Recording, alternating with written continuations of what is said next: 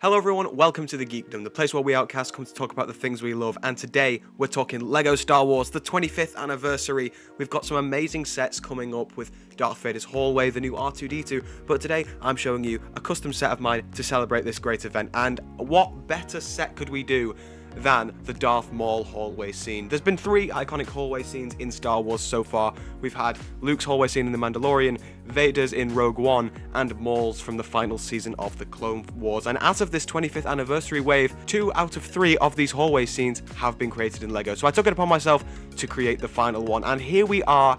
This is a Venator hallway. We have 5 minifigures in this set. We have Darth Maul, 3 332nd clone troopers, and a special ARC Trooper Fordo from the original Clone Wars cartoon as the special 25th anniversary. Before we get into the minifigures though, let's just take a quick look at the set itself. Now this set is huge. It's so much bigger than the one we got in the Luke Skywalker hallway scene.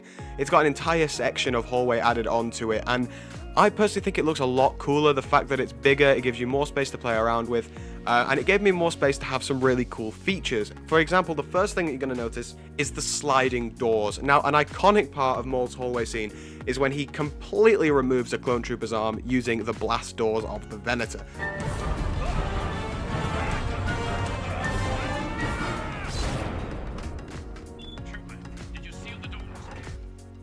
To recreate that, I created 2 brick-built doors. Now they're both using slope bricks so that when they meet in the middle it creates like a flush surface next to each other, which looks really nice. And to stop them from flying all over the place, I've used some of those 1x1 handle pieces to stop them as soon as they reach the door. They slide on a row of flat 1x4s and it creates just a wonderful effect. It makes it seem more like a spaceship hallway than any of the other hallways we've had before, and this way we can remove clones' arms with each. On the side of the doorway we obviously have those 1x1 tiles, as you can see there in the trans red, trans clear and black.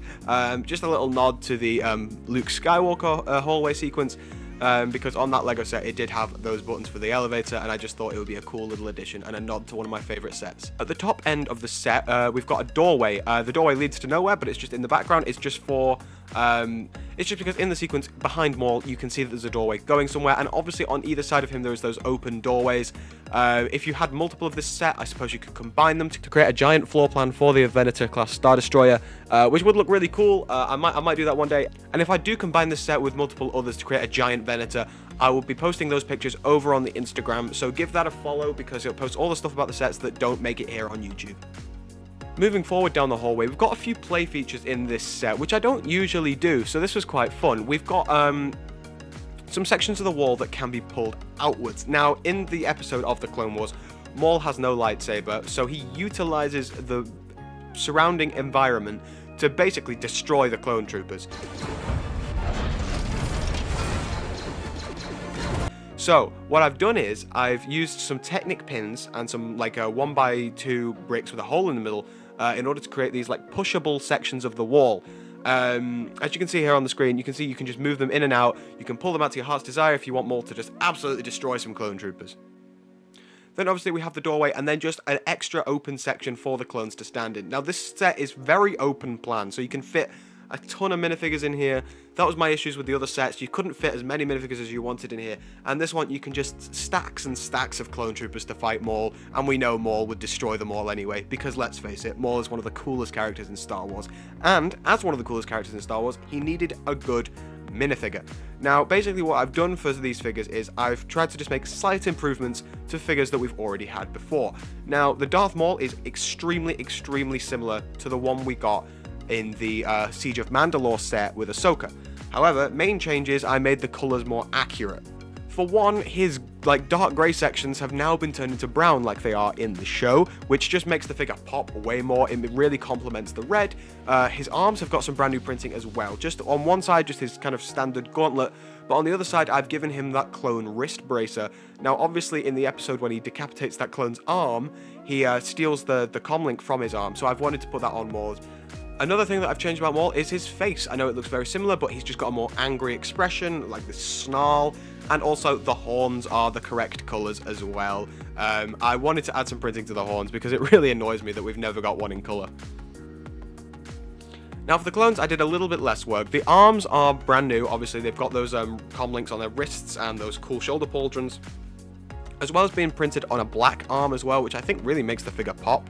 But the key difference is the brand new helmet prints. I've tried to make them as accurate as possible. I hate the way the prints sit on the usual clone helmets. So what I've done is I've kind of stretched out the visor a little bit more, make it fill the mask a bit more, as well as using more accurate colors and making a bit more of a weathered battle damage look to make these clone helmets look far more realistic and just far more accurate to the source material. Final figure in this set is the 25th anniversary figure. Now, all of the sets that we are having in this summer wave are having with 25th anniversary minifigures. And I was racking my brain trying to think of a character that we haven't got from LEGO yet that everyone wants. And the first one that came to mind was Captain Fordo. Now, this guy, if you haven't seen the original 2003 Clone Wars show, you should definitely go and watch it. It's fantastic. But this is one of the most badass clone troopers we have ever seen in Star Wars. And I love this guy's armor.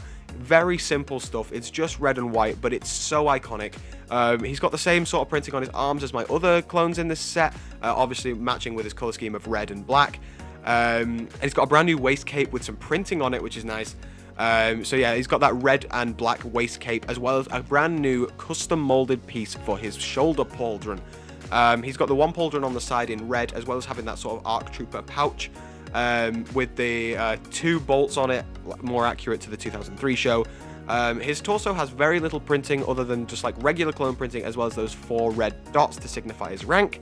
And finally, we've got his helmet, which just looks super, super cool. The red really, really pops, and I wanted to make it as cartoonish as possible.